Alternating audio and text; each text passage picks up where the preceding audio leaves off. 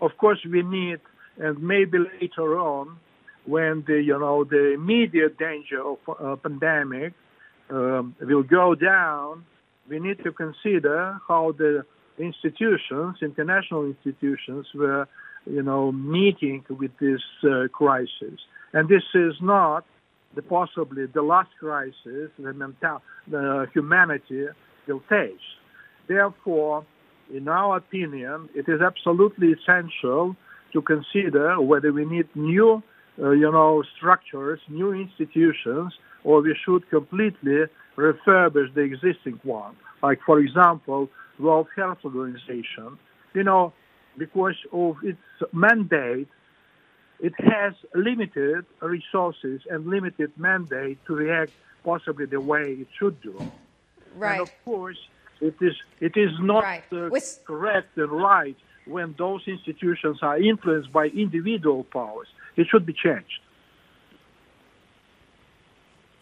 Vladimir, we're seeing out of the normal acts of cooperation between countries. For example, Russian ventilators recently sent to the United States, but they were made by a firm that was under US sanctions. Do you expect to see a rethink of US sanctions on Russia and including against individuals such as yourself?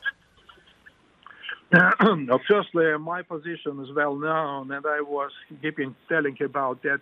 I consider this type of sanctions is firstly illegal, and then it is not helping to prove anything in the course of politics.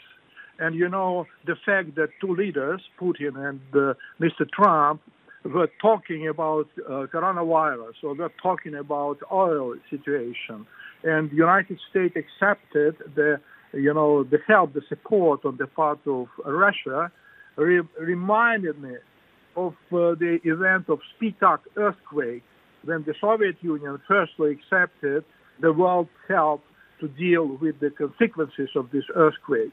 I suppose, and I completely agree with the notion of some experts, that our world system altered forever.